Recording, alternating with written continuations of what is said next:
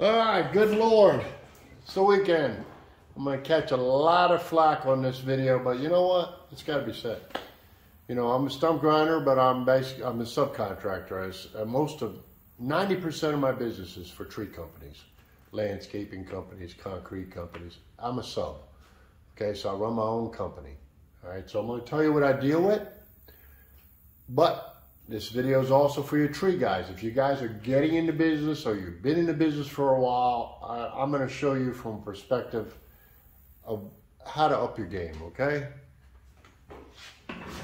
All right, the haters are going to start hating, but hey, it's got to be said, all right? I love you too, all right? If you get anything out of this video at all, just give me a, hit the like button, please. If you don't like it, hit the you don't like button either, As long as you don't make any nasty comments. If you do, nobody ever sees them. I delete them anyway. Listen, this is like a gauge, all right? I just drew this real quick. Some of you are going to laugh about it. Some of you are going to say, oh my God, I can't believe he said it. But I'm going to say it. In the middle of this gauge is where I want you guys to be. At least in the very middle, all right? That's the guy with the trailer. He's got a pickup and a trailer.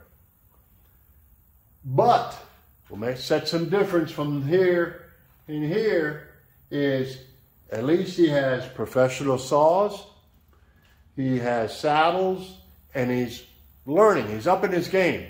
Every year he's buying some new equipment, maybe a newer saw, or he's taking some classes on proper rigging and felling and yada yada. And he, maybe he worked for somebody and he's branched off on his own. He doesn't have a lot of money. But hey, it's got a pickup and a trailer, all right? So that puts you right here in this gauge, all right? Next one down from that is your lawn guy. He's in the lawn business. He's a professional lawn guy. He's very good at what he does. Every now and then he has a customer, right, that has a tree. Maybe it's a small tree, no big thing. He knocks it out. He has, let's just say he's got a 16, 18-inch saw. It's a professional saw. But, it's not a big boy, all right? He doesn't carry a big boy saw. And he stays in his lane. And when it comes time for a bigger tree that's going up, he'll call or he'll subcontract a tree company. And they'll subcontract me, And those guys, I love you guys too. I do a lot of work for you guys. I respect you because you know your game. You're not a climber. You're not a feller to fell trees. But you're a lawn guys and you know how to use equipment. Everything's good. All right? You're an honest man. You pay. You come to me too as a stump grinder. Say, hey, Adam, you know a good tree guy that can help me get this tree down. Maybe the guy will take the tree down and I can clean it up. So, yeah, I got plenty of guys. I'll give you a number. And that's how I interact with people, okay? All the way to the end of the scale. Yeah, some guys are going to give me the finger. They're going to call me whatever. That's Mr. Crackhead. I have the right to call some people a crackhead. I know you can say, what gives you the right or whatever. I still love these guys. Don't get me wrong. I still have compassion. I'm a human being, But this is a guy that everything he has is kind of, his truck barely goes on the road. He might have a 16-foot trailer that, the tires are balled on. He's Mr. Unsafe, okay? Or, listen, I was a hazmat captain. We used to bust meth labs, right? So don't look at me and say, how would I know? I know. I used to see guys when I was off duty, and I tell them, hey guys, if I catch you tomorrow and I'm wearing a uniform, I can't help you with nothing, right? The law is the law. And they were all nice to me, and I was all nice to them. Right now we got a big heroin problem or a fentanyl problem.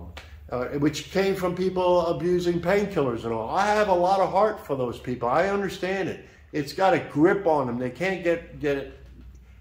So if you're in here, I want you to move up the scale. Beat it. You can do this. Clean yourself up. If you're at the bottom of this scale, it's who you're hanging around with. Start hanging around with better people up the scale.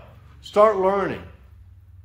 It's the people you're hanging around with that here's the deal. You might be a follower. You're not a leader. Okay? So you follow. Someone says, hey, let's go party.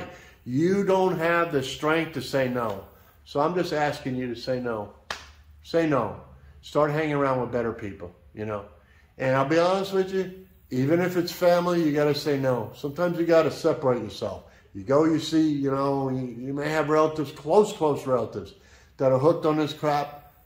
You got to walk away, stay away, you know. You love them, but you gotta stay away. All right, enough of that part. So we got that. The lawn guy, we discussed him. We talked, I want you somewhere in the middle and coming over, all right? In the middle is the guy with the trailer, pro saws, like I said. He's constantly trying to train. He's hanging around other people that are on the further part of the scale, that are professional climbers or learning new techniques. Or they're guys that are getting older, starting to get out, and somebody like you in the middle is going to be progressing and taking over in the future, okay? Like my son, all right?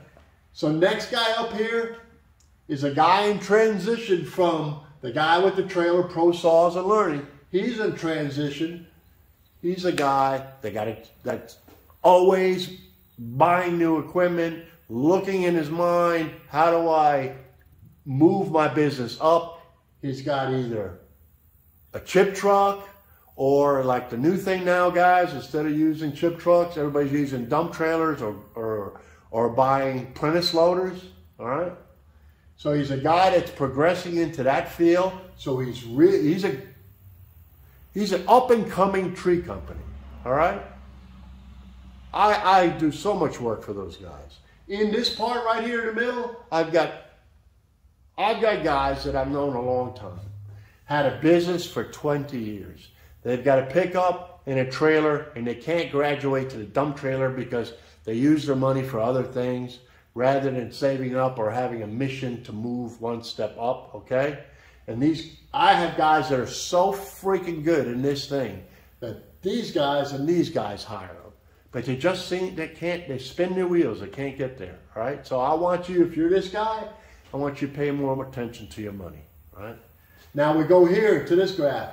Like I told you, the guy in transition with the dump, he's got the dump trailer. And then he moves from a flatbed trailer to a dump trailer. He goes to the dump trailer and then he moves on. What does he do? He gets himself a ditch witch, all right? A mini skid steer. So he moves up. That doubles his capacity of what he can push. He doesn't need that manpower. He can do big jobs with 2-3 guys, all right? Then we go over here, the great tree guys. This is a guy that's got the chip trucks. He's got the mini skids. He's got he's got the equipment. And I love working for these guys. And I love working for these guys. And I still love working for this guy in the middle. Long guys, I still love you too. I'll give you advice. I'll give you the names of people to call. Well, don't get up in that tree. I'll give you somebody to get up in the tree. All right? What do we do from the great tree guys? Like I say, they got everything. They're doing well. They're doing fantastic or whatever. Basically, you're at the top. The only one above you swings over. That's the guy, the big craning company, the big boys, all right? The guys that we're talking about Asplund, Right Tree Service. That's the corporate guys, okay? That's the guys that you don't compete with. That's guys that do line clearance work, all that stuff. That's somebody you may go to work for to gain the experience to go up through here. That's your option, okay? And you know what? Every year there's, don't get me wrong, International TCIA, International Tree whatever Society. They give classes and all. This year it's going to be in November 10th through something. Go online, look it up. And it's an expo, tree expo. That's what it's listed on the Google. Look it up. And they have all the equipment of the tree industries there, the cranes, the chippers, the stump grinders, everything's there in one big building. It's a guy thing, all right? And they give classes before there. Like some of the guys I know here are going to get certified to work around power lines, okay? So I know this sounded offensive what I was talking there, but I still love the guy, the underdog guy. You know, the guy over here is the guy that was the felon, all right? The guy that's cleaning up his life, I want him to move up, all right? Don't keep hanging around people that suck the life out of you and bring you back to the crap hole, all right? You'll never be anything if you hang around people in that zone. Anyway, God bless you. This was just a little deal. If I offended anybody, I'm sorry. I'm just speaking the truth, all right? So let's all start becoming more and more and more and more professional, all right? I don't want us to sound like, you know, flunky guys that come out or whatever. Don't be that guy. Clean yourself up, all right?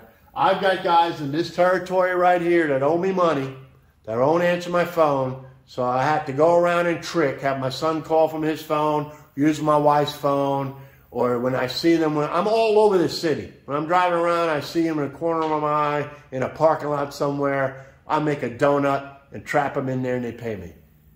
I still love them. And I know why they didn't pay me, because they're just sticking it up their arm or drinking it down, or you know what? Gambling. Tree guys, there's a lot of tree guys that gamble, okay? I know it's a dangerous business in itself, but the money's big. And a lot of guys just go through the money. And I want you guys to retire. Start putting money, open up a little retirement accounts. I want you to retire because your body can only do so much when you get older. All right? This is an old guy talking to you. So God bless you. See you on the next one. Like I say, I hope if I offended you, I hope I offended you in a positive manner. See you on the next one.